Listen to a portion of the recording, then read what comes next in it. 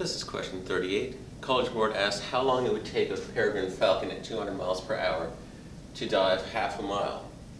And we have our speed in miles per hour equals your number of miles over your number of hours.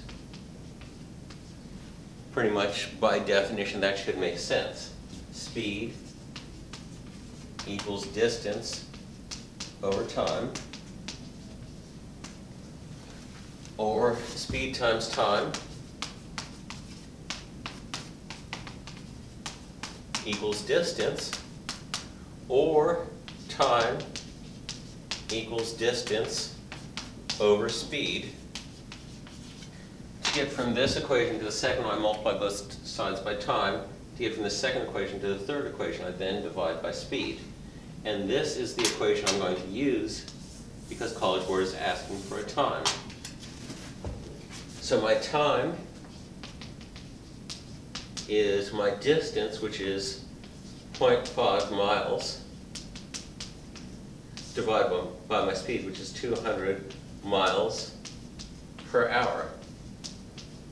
And that gives me 1 over 400 hours. But they're asking for the answer to the nearest second, so I'm going to convert from hours to minutes. 60 minutes is the same as 1 hour. I'm putting hours in the denominator so that my hours will cancel. And then now I have 60 over 400 minutes. To convert to seconds, 60 seconds is the same as 1 minute. And again, I put the minutes in the denominator because I have minutes in the numerator. I want to cancel those. So I have 60 times 60 over 400